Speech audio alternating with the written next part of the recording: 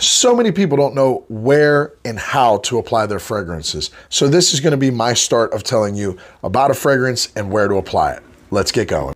First fragrance we're going to be talking about is Dolce & Gabbana Light Blue Eau Intense. Now this was released in 2017.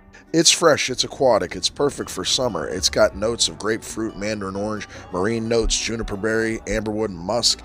Great thing about this is it's one of those fresh summertime fragrances that actually lasts a long time on your skin, and it's probably because it's the Eau Intense version, so look for that when you're shopping. Now for this fragrance, I like to hit the hot spots, so I hit on both sides of the neck. I like to hit the back of the neck for sillage, and then twice across the chest. You should be good to go. I hope you like and subscribe. Next scent we'll be talking about is John Varvatos Artisan Pure.